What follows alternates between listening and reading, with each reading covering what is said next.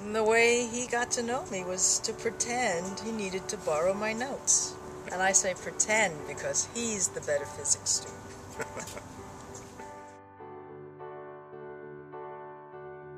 When I think of my wedding day, it was really a magical day because here we were, young people. He was a graduate student then. Very much in love, but on that one day, we became a family. And I think that's what the magic and the power of marriage is about.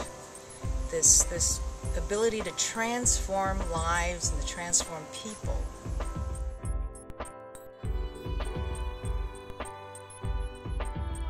I grew up in Washington State, just south of Seattle, north of Renton. My fondest memories were the views of Mount Rainier when it wasn't raining, the airplanes at the Boeing Field down in Renton near the high school that I went to. Washington State, in my memory, is a supportive place where people live and let live, and it's a great place to raise a family.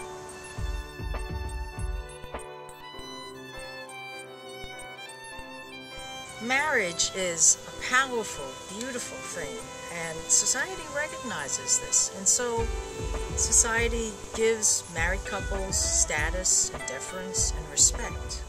Now, there was a time when interracial couples like us couldn't get married, and now the question is whether same-sex couples should be given the same rights.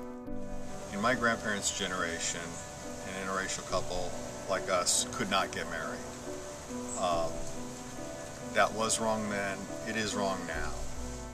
There should be some real soul-searching regarding the denial of people equal protection under the law. I have a brother and a sister, and they're both in relationships with women.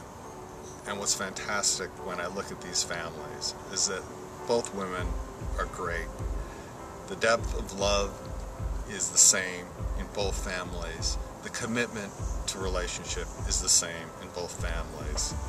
Both families deserve the option to be married.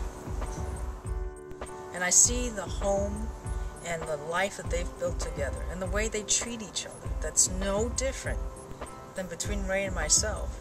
I think it's just wrong that they're not allowed to get married and have all the respect and the privileges and status of being married.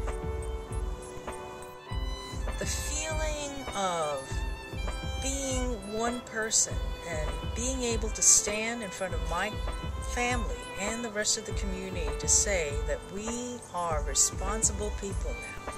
It was magical. It's a privilege, and I just cannot see denying this experience to my LGBT friends and family. And that's why we need you to approve Referendum 74.